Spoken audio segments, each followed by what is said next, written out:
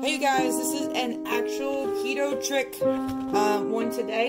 So all you need is your uncured ham, Philadelphia cream cheese.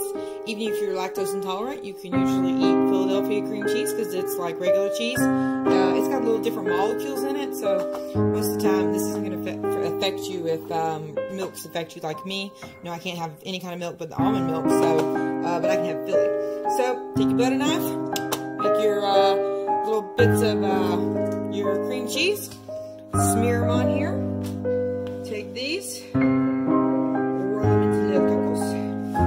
This is a snack I do, guys. You know, this isn't like a dinner, okay? Sandwich meat has a lot of salt and stuff like that in it. So this is just I need a nibble, man. It's that time of day. It's not dinner yet. I ain't cooked nothing.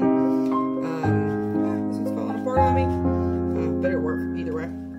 So, you roll them up, and there is your simple little keto snack. Hey guys, I forgot to tell you, the ham that I used in this is uncured and unnitrates.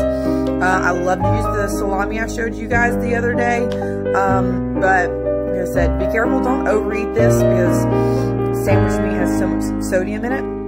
But this is a great little snack if you just want something quick, fill you up, a little bit of protein. I guess, I don't know what you get from the Philadelphia, but with meat you're going to get some protein. But try to stay as close with, like I said, the uncured and the nitrate free as possible to get that out of your